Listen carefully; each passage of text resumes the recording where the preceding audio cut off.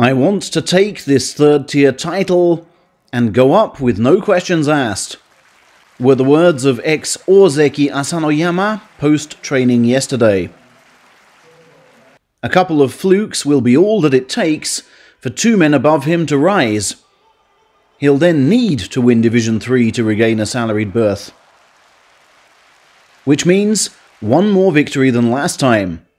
When match 6 defeat left him so depressed, he again considered quitting.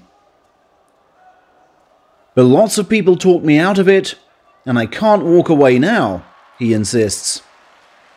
I've got several years ahead of me, and if I watch my opponent well and calmly reel him in, I'll be alright. He's been reading the memoirs of badminton player Kento Momota, who's also 28 and has bounced back from infamous suspension. And he's dreading his next talk with ex-Yokozuna Asashoryu, who when dropping in on him in Kyushu last year, urged him not to lose a single third-tier bout. Meanwhile, Wakatakakage, widely touted as the next Ozeki, went 14-1 against salaried colleagues Wakamoto Haru and Ko Tokuzan. In order to fuel my Ozeki bid, 10 wins at least will be vital, he said. He claims he's not bothered by recent poor starts and will approach week 1 as normal, looking to hit from below. He is 3 points ahead of Asanowaka in the race for most annual wins. Wakamoto Haru, who went 3-9, said, "In the ring, my younger brother is this awesome sekiwake, and being able to practice with a guy of that quality is golden." Asked to reflect on his best ever score in Division 1, he said of September, "It was more by fluke than ability.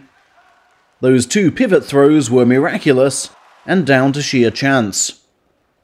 As was that magical left I landed on Tamawashi." Motoharu suffered back pain in the middle of last month, but reports that has now subsided. Elsewhere, burgeoningly popular Tobizaru is ruining his latest performance on the TV game show Are You Smarter Than an 11-Year-Old? He entered last year with stablemate Tsurugi Sho, this year with recent postgraduate Daie Sho, and on both occasions fluffed the final question to miss out on $30,000.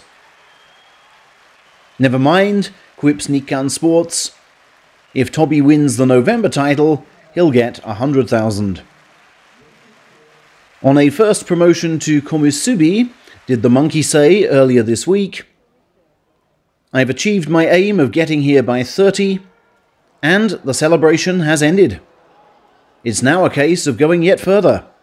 No time to rest up." Next, 20-year-old Atamifuji has achieved the 8th fastest rise to Division 1, just 12 tournaments post-debut. "I'm delighted as I never thought it would happen so soon," he told the press on becoming the 6th top division member from his stable's 18. His mother told him to keep aiming higher, which he now translates as winning a special prize of the sort claimed by colleague Nishikifuji this July.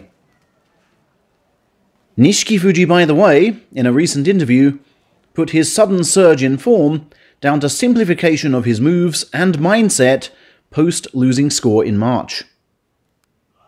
"I've reversed my thinking from, I want this result, to, I've trained in this way, so this result should follow," he said. Defending champion Tamawashi, fresh from a Kyushu title celebration, says he'll approach this November as any other. "I know many champions from the middle ranks post big losing scores in the following meet, but I'm putting that out of my mind," he said. "In fact, I haven't made a negative score here since 2011, and I'll try to keep that run going. And they say, good things happen in threes. Well, I've won the title twice.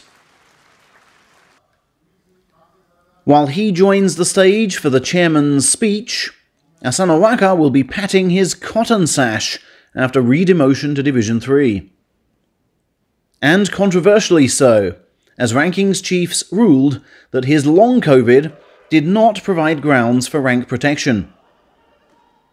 The chief judge claims no objections were raised, not even by Asanowaka's coach, who sits on the committee.